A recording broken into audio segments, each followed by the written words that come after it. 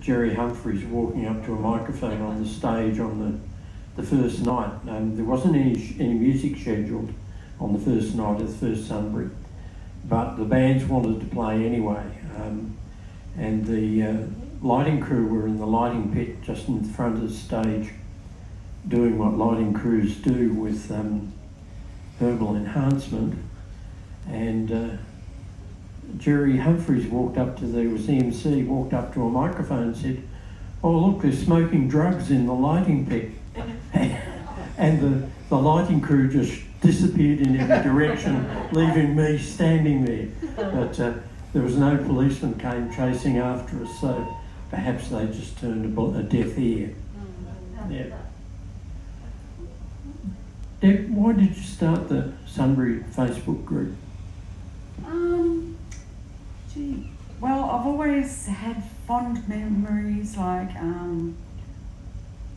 the memories just always stayed with me, and I became very passionate about it, and I thought about it quite often. And anyway, I thought to myself, I was just getting into Facebook and getting to know how it operated, and I thought I'd start this Facebook group. I'd love to share memories and photos and that sort of thing, stories and experiences with other people that attended. And I'll give it a go and just see if other people want to share stories and photos. And it stayed at probably 30 for about 3 or 4 years, would you believe? And then it slowly started taking off. And like now we're nearly, what, 4,000 or 4,200, something like that. And just in the last, last month, I think it is, we've had 1,000 new members just in the last month. And I had a look at some stats actually just yesterday, and I came up with 87,000 people have viewed our group, because I've been sharing, and Mark's been sharing posts into other groups as well, music groups and things like that, and people will have a look at that post. And so we've got about 4,200 members, but out of those views, not everybody joined the group.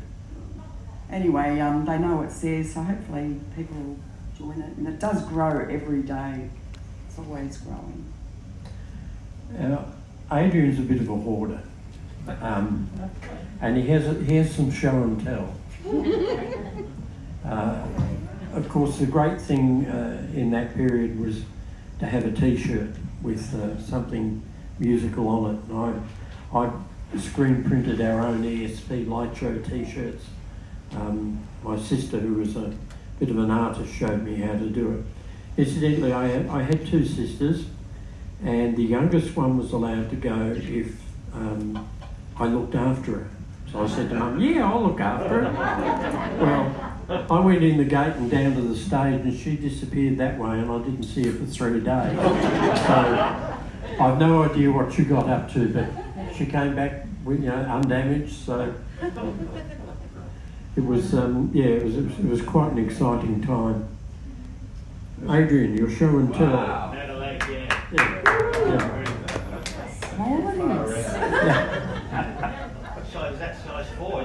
We're all skinny little people in those days. Yeah, that's true.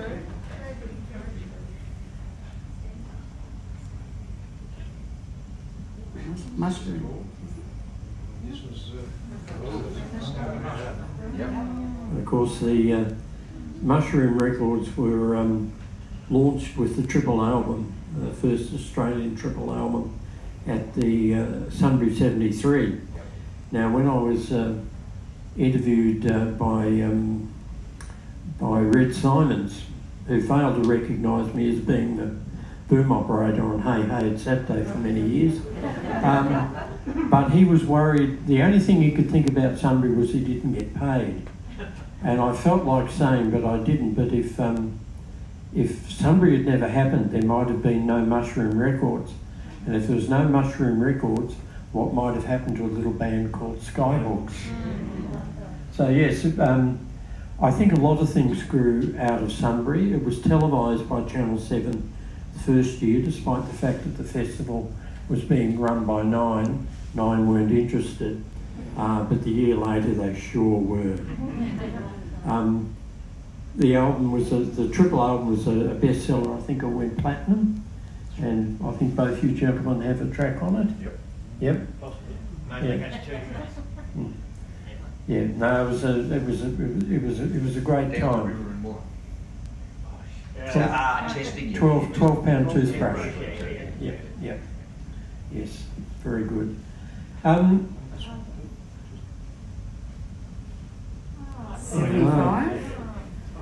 The year I went.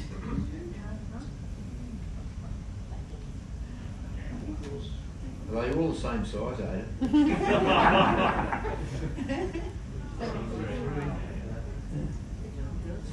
I might mention that the security of the festivals was done by Bob Jones, who was doing a lot of the Melbourne dance venues in those days.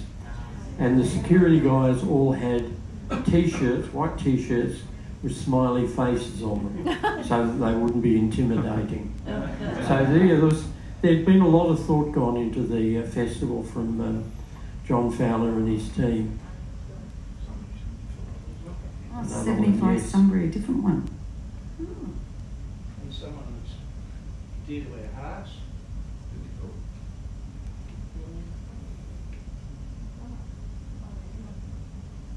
Broderick. Oh, yeah. Right, bro, yeah. Excellent.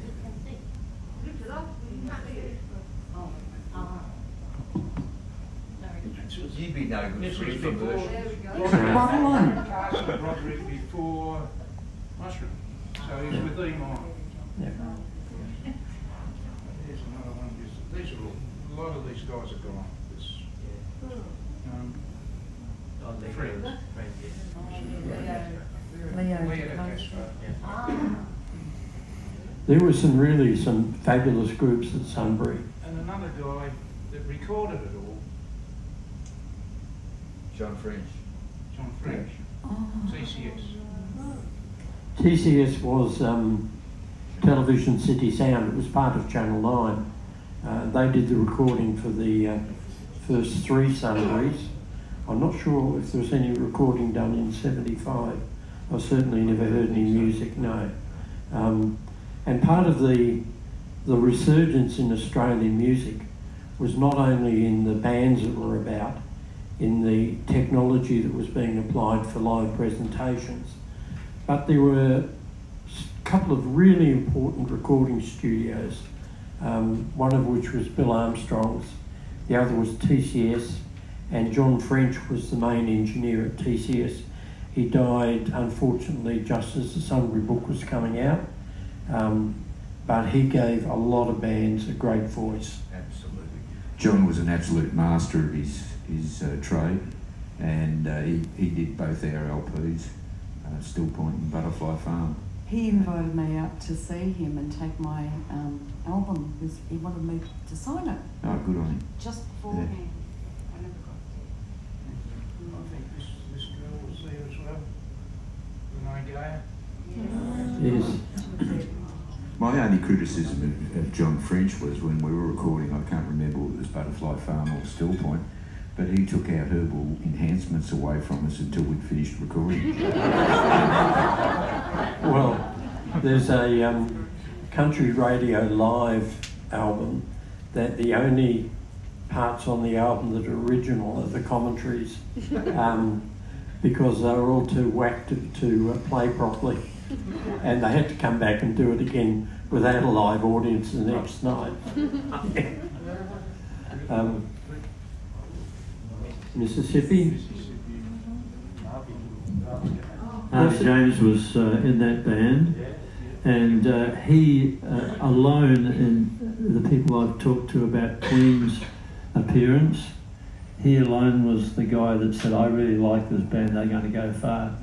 And I honestly think they were seriously misjudged from that performance. I didn't see it, mind you, but there was a lot of politicking going on. And that's what happens when something's successful. It was the same thing with Long Way to the Top. The first version of that was speculative, just as this festival was speculative. And so everybody was prepared to take the same money, which they did. And when it became a success, then that all changed. And people had different money, management of course, and agencies had different money, and they were demanding the lights. The lights were crucial to a performance. And so managers and bands would do anything to get the lights. And I suspect either AC/DC or Queen were dilly-dallying so they could get the lights, and caused a lot of disruption and disaffection from the crowd and from the road crew in particular. So there's always two sides to the story, but I think that I would trust Harvey's musical judgment, and I think he was looking at them from an unbiased Sheffield point of view. Peter, can you mention Deep Purple?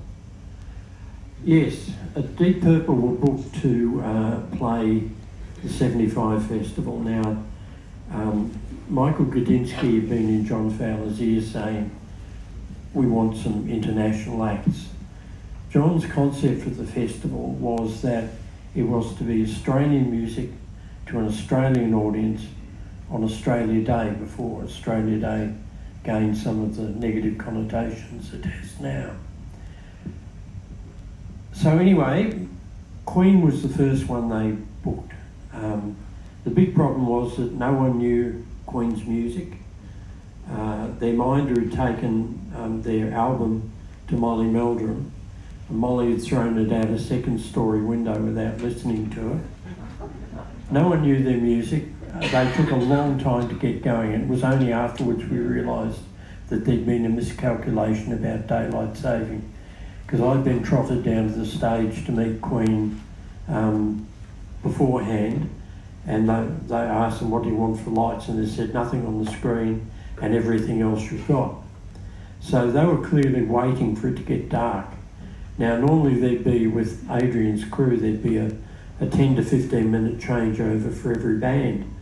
But Queen dilly-dallied for 3/4 of an hour, and then Michael Truck got up and said something that was politically incorrect. And of course the audience then, who were full of beer and had been sitting in the hot sun with no music for, at least half an hour, turned on the band. But I thought Queen played pretty good, and certainly had a fabulous front man, but no one knew the songs, and I think they realised about halfway through their set and started playing bits and pieces of rock and roll. Harvey reckons he heard Freddie Mercury say Plan B. Yeah. Anyway, people have said they were booed off stage. They were booed, they weren't booed off stage. They finished their set, and Freddie Mercury's parting words were, we'll be back, and we'll be back as the biggest band in the world. And he proved them right, didn't he? And he was exactly right, yeah. Their first album with Queen was billed as the new Spectrum album, but again, Australia wasn't ready for it. That's what happened. Then the second album came out with that cover, and that sort of medieval sort of